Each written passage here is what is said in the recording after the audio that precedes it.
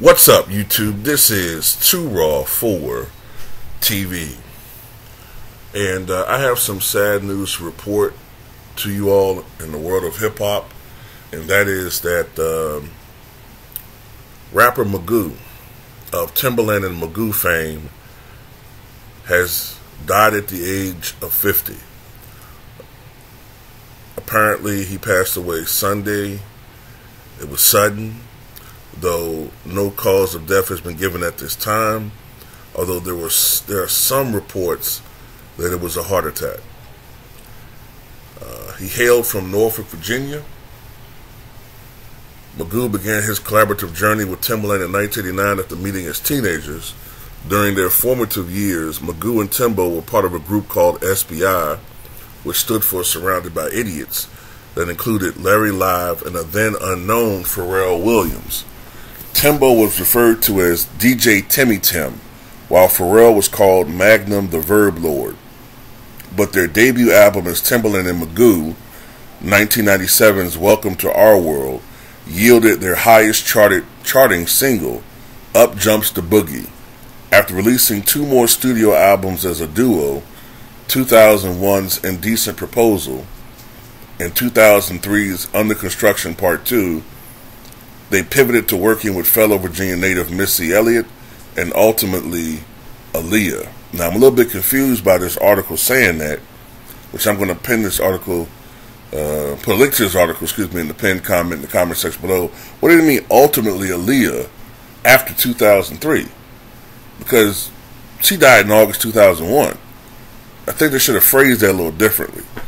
But anyway, in August 2021, Blackground Records, the label that launched Aaliyah's career, solidified a distribution partnership with Empire Distribution.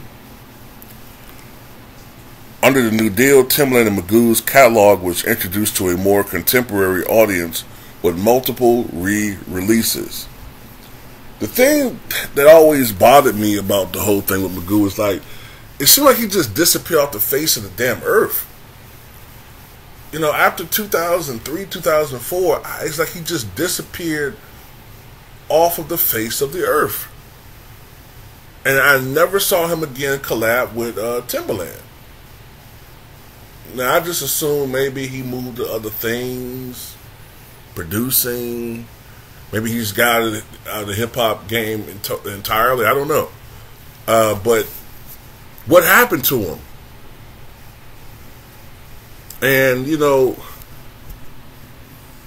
another thing that was distinctive about Magoo, and he got criticized for it too, was his voice. I thought he sounded like a human cartoon, which I guess you could call it gimmicky. And he had his detractors. Some people thought he wasn't really a good rapper. There's some people that even say, I think Talib Kweli is one of them. He calls him a Q-Tip clone. He was trying to rap like Q-Tip, and I just never saw that.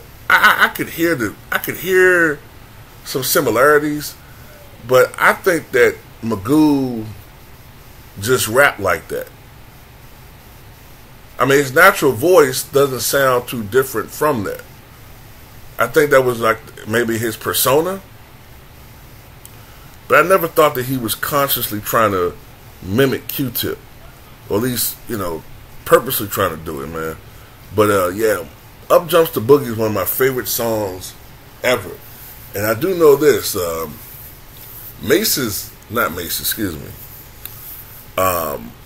Magoo's first verse, some of them lines, some of them lyrics, he wouldn't be able to get away with that shit today.